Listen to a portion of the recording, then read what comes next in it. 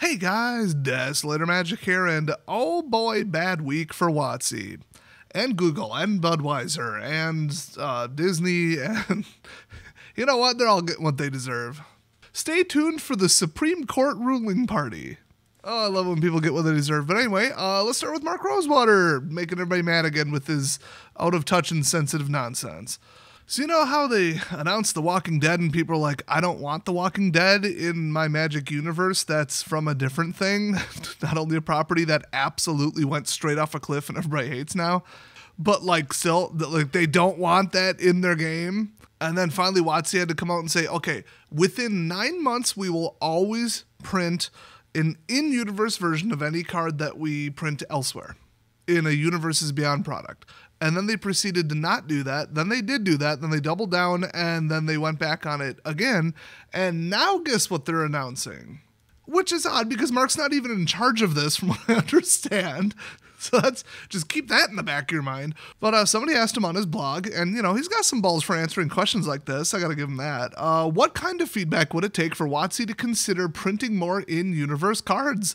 I can tell you that I used to spend a ton to keep up with Modern, but the lore dissonance of he put UB, and I'm like, it's not blue-black, it's Ultimate Brothers is what popped into my head, so they just better not. I don't even want to give them ideas. Universes Beyond is what UB stands for, so I can tell you that I used to spend a ton of money to keep up with Modern, but the lore dissonance of Universes Beyond bothers me so immensely that I'd rather not play at all than be forced to put Universes Beyond cards in my decks to optimize them. Now, see, I like how he put to optimize them. He's not just like, I'm forced to do it, period, the end. You ain't forced to do anything. Play at a power level that's comfortable with who you're playing with. Unless it's like highly competitive, then take fun and enjoyment and throw it out the window. Fairness, whatever. Whatever you can do within the rules of the game to beat the other person, do it. I mean, if you can improve your deck by 1%, do it. We ain't here to have fun. We're here to win 100K, you know what I mean? But a lot of people get stuck in that mindset, or they, pretend they're in that mindset. They're what I call the pro wannabes. They show up to F&M, beat up on little kids with their, they show up with a $3,000 deck and a $1,000 Honda, and clearly do not have their priorities straight. They also usually don't have their teeth straight. It's an archetype. I'm like literally describing the person that you're already picturing in your head. We've all seen him. Now, Modern, at least when I used to play like 5-10 years ago, was highly competitive, high power level. That's just like, you knew what you're getting into, And the Commander, that's a mixed bag, and Standard was like entry level but competitive if you're at F&M, And the kitchen table free for all is just like, whatever, let's have fun. And then you got the casuals who tend to buy the off-the-shelf, $30 experience decks, or like the 4-away, game night stuff for like $50 or whatever, which nothing wrong with that. But those are generally the accepted categories. So like, I just wanted to throw out there, he's not like, oh, you guys are like holding a gun to my head saying you got to run the stupid My Little Pony card or you're not going to be winning anything ever again. But it is Modern, so like, okay, I don't know this person, I'll cut him some slack. So they say, I would very eagerly, in all caps, jump back in with my wallet wide open if I could buy in-universe variants of the UB cards. Wow, you cannot give a harsher statement than that without getting downright impolite. This is so like in your face. What do you think Mark said about it? Let me just summarize. Well, you don't exist, so too bad. That's what Mark basically said. So what he really said was, we've done the research. There just isn't a large enough group that wants universe within cards. We don't think the product would sell well enough to warrant making it. Wrong. I don't have access to any of your numbers. I don't have access to any of your data. It's all bullshit. It's all just you talking to 10 people on Twitter who don't even know what fun or enjoyment is. They're just, pros or wannabe pros. Or at this point, I'm convinced just either delusional mental patients or people outright trying to ruin the game on purpose. Trolls, saboteurs, whatever you want to call it. I don't know if they took a survey that said, well, do you care about the Magic lore or not? Because, well, they did. They commonly take surveys like that. And then they translated that into, well, if you aren't obsessed with the lore, then you don't care if there's, a character from this anime or whatever you've never heard of in your Commander deck with the rest of the lore. Look, I know the story. I'm not an absolute story maniac, but I know what's going on. I know what the characters are about, usually. I don't want that dumb crap in my deck. The backlash was so nuts. If I read it, just speaking of Reddit, go to Reddit, go see what the people had to say about this. Let me summarize that. Mark, you're wrong. You're clueless. You're out of touch. What the hell? No, there's a ton of us and we would buy it. Shut up. Also, you formerly absolutely agreed in what appears to be a legal contract, or, well, legally binding statement to active customers that you would do this and then went back on it. All right, another black eye. Usually, on a pretty regular basis, a somewhat predictable basis, they tend to throw out a little, get 1,000 coins for 200 coins or whatever deal. Occasionally, it's gems on Arena. This time around, it was arguably 2 weeks late. I mean, it's not on a tight schedule. They want it to be unpredictable, but I think there's a range. They might even use like a random number generator to come up with it, but yeah, people have been waiting, and then I guess this time around, I'm getting all different accounts of what really happened here. So it's making it hard to find out what happened here for sure. Some people are saying it was 950 gems to buy 1,000. I think I heard the margin was 25. I heard that it was kind of acceptable, then wasn't. Like it was like 500 for 400, then they pulled it and made it worse, or they upped it, or I don't know. I don't have evidence of this, and I guess I just didn't log in that day because I really haven't been touching Arena. Neither has anybody. They ruined Standard. They rigged drafts. Those are the two things Arena does. Now, let me just back up a little bit. In the entire history of the game, launch day, Black Friday, random holidays, right before the launch of major cash events, they have never, not one time, put gems on sale. It is basic trap marketing 101 to not too often and not predictably, but just enough to get people to dump some money into the game for FOMO reasons, fear of missing out if you've never heard that term, to just randomly put something on sale, or your main currency, because you will see not just 10 times your normal purchases, I would dare say 100. 100x would be actually a little bit conservative. So from greedy, clueless people's perspective, well, but those people would have bought gems anyway. Like anybody who would just be like, oh man, let's load up $100, let's go, I'm set for life, Well, they would have bought, gems $20 at a time over time. So if we put it, 20% off, we're just going to lose money. That's just money out of our pocket. Why would we ever put the main thing on sale when we could just put the items on sale? And the answer is because you want the teeter-totter effect. I'm sure it's called something else, but that's what I'm calling it. So this is famous in Pokemon Go. There have been like studies on this. So people will dump, $100 on like, I don't remember, 9,000, 12,000, some absurd amount of coins. And you're just like, this is like a lifetime supply. And then you look into it, you're like, well, okay, I have so much. Let's expand my inventory a couple times. I don't really feel like cleaning this up. I don't really feel like, trading in Pokemon, see what's good, what's bad. It takes like an hour. Let's just make it bigger. I have so many coins. Look, I'm still above 10,000. And then, well, yeah, I don't like the cost of this, but if I bought this now, okay, I get really far ahead. I could buy this egg bundle or the incubators. Yeah, I mean, okay, I'm sitting on 8,000 coins. I might as well, spend 5 something on some remote raids. I mean, it's a one-day event. And then eventually, after 2 months, you find out, yeah, okay, I had a lifetime supply, and I'm now out of them. What the hell? And then you're like, well, I did blow through them. I had a good time. I got really far in the game. My team is so much more powerful, but we're not doing that twice. And then they go up and they're like, oh, hey, 20% off this weekend, which they commonly don't do that either, by the way. I don't know if they've ever done that, but there have been like 5-to-1 reward things in like the Android store and that kind of stuff. But you want the teeter-totter effect where people are like, this is like a once or twice a year thing that they do. They do not do it very often. You can't predict it. It's 24 hours, take it or leave it. Or it's a weekend thing. It's Black Friday, whatever. I need to load up. As long as it's not predictable and people can't see it coming and plan accordingly and just buy up their yearly supply for a discount that they would have bought anyway, you're good. So you want wow, I could join, 100 drafts with this or whatever, 20 drafts. Like, I'll never burn through these. And then once they're in your account, you're like, I have so much, I'm never going to spend them. And it makes you play more. And then you spend them. Then you get used to playing more. And then you're out of gems. And you're like, oh, well, okay. I did have fun, though, which, I mean, if you're playing Arena, you'd have to be an idiot to not see that it's rigged. I've literally proved it in 2 documentaries, as have people doing harder research than me on Reddit. Oh, and then the devs of Arena itself came out and admitted that the game was rigged over and over and over and over and over. Like, in their own code, they came out and they're like, yeah, there is a hand assistance program. Yeah, there is rigged matchmaking in not Commander, whatever, Arena Commander, Brawl.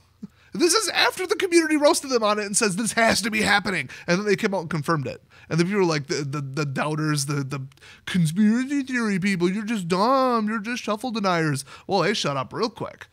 But anyway, okay, I'm never going to stop making that tangent rant. You need the feast and famine FOMO teeter-totter. That is what you need, okay? That, or like I said in many earlier videos, bare minimum, the I had it and I lost it and I want it back system, where for like a week they just go all access on like draft. You could draft all you want, but it's Phantom, you don't get to keep the cards. And people are like, man, I ran 4 drafts today. Over the weekend, I ran 12 drafts. Look at that, it was so fun. I got really good at it. I upped my rank, and then all of a sudden it's cut off, and you don't see a Phantom event for the next 3 months. You're like, man, I missed this. I want that back. I had it at one point, and now I want it. You know what? That was my test drive of it. I'm getting out the wallet. I want to get back to where I was before, and I don't care if I have to pay for it. They haven't done jack squat like that. Not a damn thing. Even MTGO does all access events once in a while. And this is why. It's the tempt you, get you in, first one is free thing. They haven't done anything that even resembles marketing, or as some people call it, mobile game style manipulations. Like, okay, but do you really think they haven't done it because they're above that? They ain't above shit. Okay, this is WOTC. They refuse to hire black people, then lie about it, then admit it, and then get called out for illegal hiring practices of only hiring black people, and then proceeding to like bring it back and then continue to not hire black people. Okay, that's a level, that's a caliber of Seattle people we're talking about here. If you think you can count on them to do the right thing, you're out of your damn mind. No, if they were aware of any of these, they would have done it. They're just too stupid. It's just that simple. They don't even have a marketing person on staff, is my understanding. Their marketing is done by some third-party people, and it's just like graphics and advertising. It's like old school 90s marketing. It's not like, here's a business plan and strategy marketing. I don't know how they're this stupid. I don't have an answer for you. But anyway, that's what they're really screwing up with Arena. Now, the one thing that they had going for them is you log in every once in a while and everybody gets hyped and it blows up on social media and everybody tweets it out. Don't forget your free gems today. It's like, you pay 50, you get 250. Like, they've done really good 5-to-1, 10-to-1 giveaways. I think I got 900 coins for 100 one time. And they've been getting narrower and narrower and less frequent, and it's all because they're trying to squeeze a little bit more money out, but people immediately caught them on it, called them out, now they get negative press, and more people are like, this is the straw that broke my back, I'm out, I'm not doing it. Look at all the other games I could be playing right now. Pal World is pretty lit. Baldur's Gate 3, hell, Witcher's 3 is on sale, like, come on. Or maybe they say, you know what, Flesh and Blood ain't dead yet, let's look into that. That is what you don't want to happen, WOTC, you morons. So I would cut the little tiny 1% ripoffs that you're trying to do on people. Or I guess in this case, it's more like 300%. And put your freaking gems on sale. Get the teeter-totter rolling, okay? I'm immune to that effect because I'm not an idiot. But a lot of people are that stupid and impulsive. Especially shallow, emotionally driven, unstable net deckers who have to win. They also tend to be really stupid with their money, unfortunately, or fortunately for WOTC. What else did they screw it up? Well, the Murders at Karlov Manor products have gotten so bad that stores are trying to return them to the distributors, and the distributors aren't even returning their phone calls, and they're just like denying it. They're just like, no, we don't want it back. What are we going to do? Like, prop up a table with it, burn it for fuel to heat our warehouse? There is nothing. It's a trash product. It's garbage. It's too convoluted. It had some good commander cards in it, but at a certain point, you don't want to rebuild your commander deck every 2 damn weeks when a set comes out, okay? Also, if you didn't see my last video, the gist of it is the people at WOTC, what's the difference? Card Kingdom, after unionizing, really screwed up their benefits because it's clearly not like a professional union runner that's in charge. And it's like 50 to 100 people. That is so stupid. At a semi-skilled to unskilled job, and now so many people have quit or gotten fired that they're bringing in temps. And the temps are making more than the union people. It's amazing how socialism doesn't work once you get there. Also, they've now priced themselves out of Seattle. They're moving to another city in Washington. Unions, they're slightly cheaper than shooting yourself in the foot, but about the same amount of damage. Unions, they still think that child labor laws and overtime, the two only good things that come out of socialist tendencies against like 1910 America, mean that we should keep that boulder rolling. Now that boulder ran its course. That's about as far as we need to get. Well, that and anti-monopoly laws, you know, I'm in the middle, obviously. I'm actually very like lefty to centrist when it comes to financial stuff and programs and social safety nets, but I'm also like hardcore dictator at like stopping people from spending their food stamps on like drugs somehow with convoluted ways that they do that. Or, you know what? Stop giving them food stamps if they're on drugs. Stop letting them walk around in public and not be detained if they're on drugs and endanger everybody around them. I have all kinds of political views. So, also, I guess if you missed it, MagicCon Chicago was a disaster because complete idiots laid out that place and they just blasted the main stage speakers directly into the face and ears of a bunch of autistic people who almost had to drop and then ranked high and could have had 75 grand. I don't know if that was the total prize pool or the top prize, but yeah, that's kind of messed up. I had some opinions on that. So they screwed up Arena, screwed up their products, screwed up everything, the distribution, margins. They're releasing stuff too often. Oh yeah, that's what I was gonna say. Is Card Kingdom is extra pissed because they're releasing stuff too often, which means the whole crunch time, open it up, mandatory overtime. We gotta get this out. We gotta get the pre-orders out day one. You know, sort the product. You got 48 hours. Let's all just burn it up. Instead of like 4, 5, 6 times a year, it's literally every 2 weeks. I guess for the Ultra Minor stuff, they'd sell sealed. I don't know. But some of the stuff they mentioned by name, I would have thought they would have sold sealed. Kind of weird. WOTC, if I were you, I would just give them a bulk price, do it under the table, sell them singles. Just cut the sheets and give them to them. It is so wasteful to make that much plastic. It is such a waste of human capital and time and resources to have to take them out like it's, you know, Willy Wonka looking for the golden ticket. It is the stupidest thing. It's right up there with that Futurama clip where he takes the machine, assembles an Oreo, and it's like the most convoluted time-wasting thing ever. He gets the Oreo, breaks it apart, licks it, just undoes it immediately. That's what I think of, that and the Wonka scene. Every single time I think of bulk opening operations, and not just because I've participated in them. Just give them the damn singles pre-sorted in the ratios. Oh my God, this is so stupid. I know a lot of people in the community would lose their minds, but I think the more down-to-earth, like base people would just be like, you know what? If it saves me money... and if it saves the environment, just sell them the damn singles. They're going to open them in the exact same damn ratios anyway. You might as well just get the damn boxes and the booster Mylar out of the equation. Also, last thing people are pissed off about, Fallout products are like $300, $400, $500 on pre-order. Who would have thought?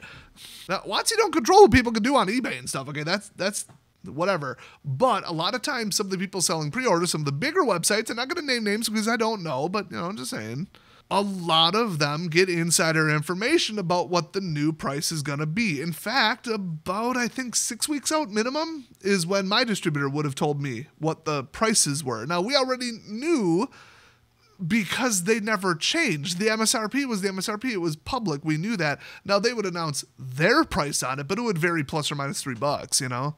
Like, we knew a fat pack was $15, 15 to 18, whatever it was. We just knew that. That's what it always was.